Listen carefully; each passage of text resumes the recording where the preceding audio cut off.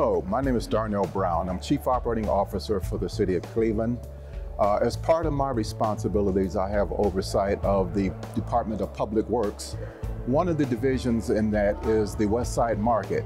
Of late, there have been a number of issues that have appeared on social media regarding the West Side Market. So I'm here to answer some questions today about the future of the West Side Market.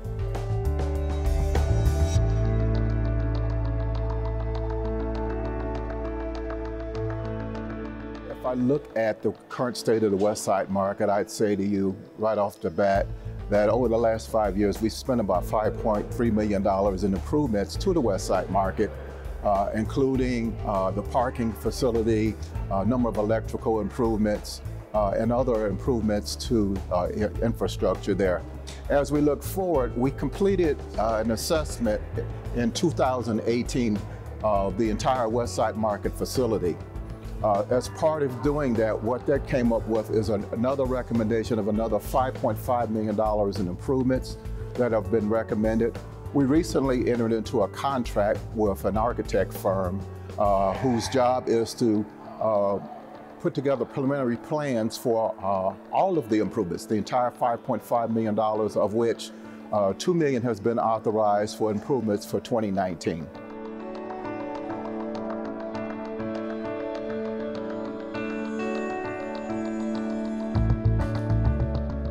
First phase is about $2 million in improvement. We're in the process of actually executing the contract for design as we speak. And so those design improvements have already started. And so during the first quarter of next year, January, February, March, we'll start to see work orders initiated for what I'll call some of the priority critical work. And so some of the electrical improvements that need to be done. Electrical improvements are electrical service for the impact of the entire facility. So whether it's the electrical panels, whether it's the vendor areas that include the display cases, also the outlets, and power just to the general area, including emergency lighting. That work is going to be executed, and we'll start to see work orders in January, February, March of next year.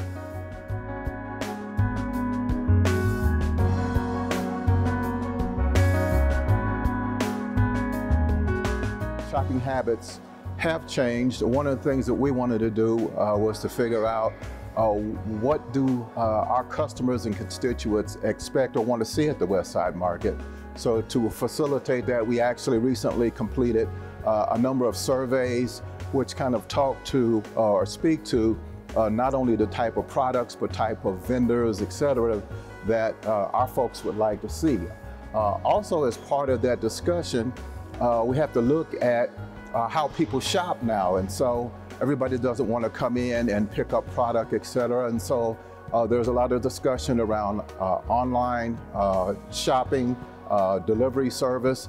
And these are certainly things that we think will help the experience of the West Side Market, because while it's helpful to improve the physical structure itself, we also have to do something with respect to the marketing and outreach and development of the clientele, because we need to get bodies into the facility to shop.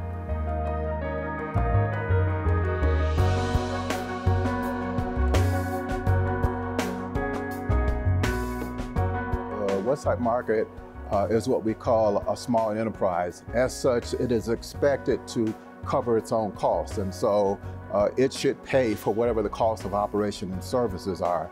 Of late, it's been struggling to do that, so much so to the extent that in some years in the recent past, we've actually ended up subsidizing a small portion of the operating costs of the West Side Market. And so again, what we have to do is we have to come up with new tools, new opportunities for outreach, also for diversifying the types of tenants and vendors that are there, so that we're compliant with what folks in the community who will want to have that type of service are expecting or looking for. Again, we got a lot of input from the surveys that we did, but we also have to make sure that we're being strategic in our marketing and outreach strategy. So whether that's through social media or a very very good marketing campaign and strategy, these are things that are on the table, on the board for development as we move forward. We'll start to see some of the effects of that work also in the first quarter of 2020.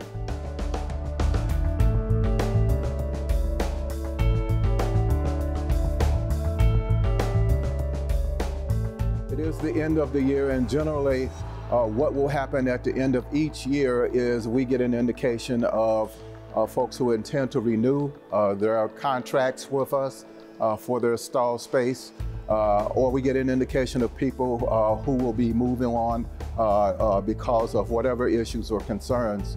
And so we are in that phase of discussion as we move forward. Again, one of the things that we're doing and that we're concentrating and focusing on is outreach, because maintaining the existing tenant base is important to us, but we have to grow that. And by growing that, I mean that we have to be cognizant and aware of what the needs of the existing clientele and customers are looking for. And so we are doing a lot of work on outreach, and we'll also be doing a lot of work on developing relationships with folks who have applied for space in the Westside market. So it's a dynamic process. People leave, people come. Our goal at the end of the day is to retain as many of our existing long-term customers as possible.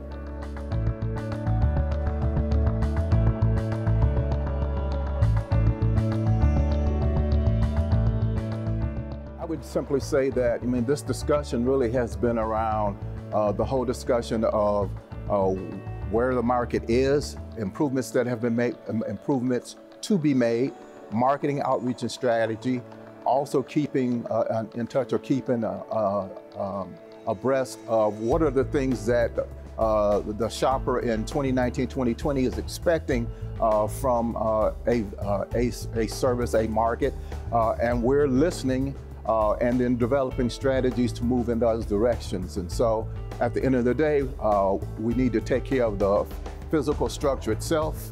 We need to take care of the operations plans themselves. We need to have a dynamic marketing strategy, and all this is geared to getting bodies into the facility so they can take advantage of the great products and that our tenants and vendors have and have had for a number of years.